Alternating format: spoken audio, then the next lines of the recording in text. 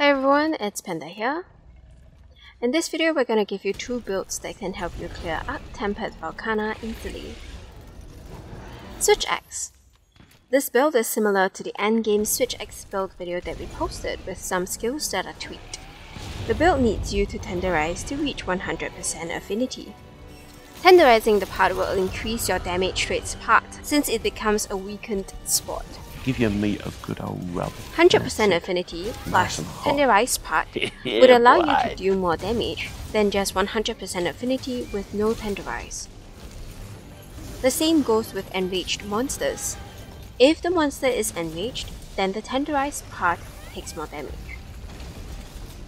The 100% affinity comes from Weakness Exploit 50%, Agitator 7 20%, Maximum Might 5 40%, Critical Eye 2 10%, Augmentation 10%, and subtracting the weapon's negative 30% affinity, we get a net affinity of 100%. On the offensive side, we have Critical Boost 3 to boost critical damage and Peak Performance to boost damage when your health is full.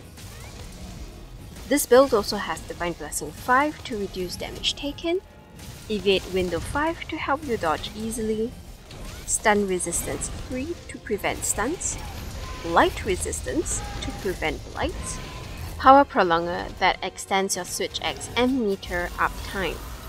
The augmentation will be 1 affinity, 1 health, and 1 elemental. Now to the sticky build. Surprisingly, Sticky Aquashot remains the ultimate light bowgun to use for sticky even after the Fatalis update. Victory is mine! As its sticky cap damage wins all other light bowgun, even the Fatalis light bowgun. Additionally, its true CC ammo, paralysis and sleep helps you control the battle, which makes Aquashot superior to other light bowguns. This build is also extremely strong in its evasion because of its evade window 5, so use it to dodge attacks. While you're at it, you could also reload at the same time with the evade reload mods. Win-win! Now you can save on sticky ammo with true razor sharp from Fatalis 4-piece armors and not be restricted by jewel slots or set bonuses. In this build, the sticky cap damage is maximized by eating for Feline Bombardier, Attack Up Large, 1 Mega Demon Drug, and 1 Demon Powder or Mighty Seed when Agitator is not active.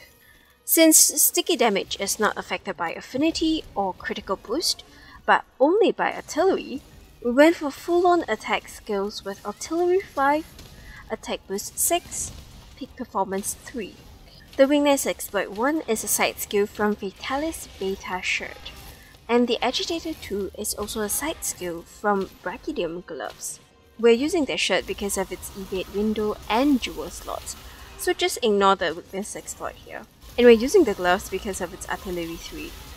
Since sticky damage is already capped, we're going to add other skills for utility and defense.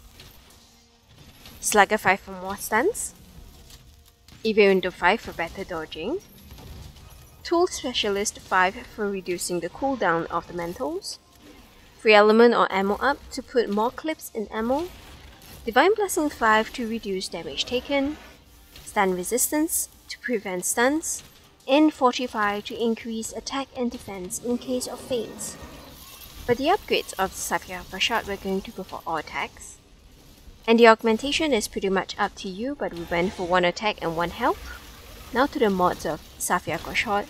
It's the same mods as before, 2 evading reloads and 2 recoil. Alright, that's all we have for you today in this video. I'll see you in the next one. Take care, bye bye.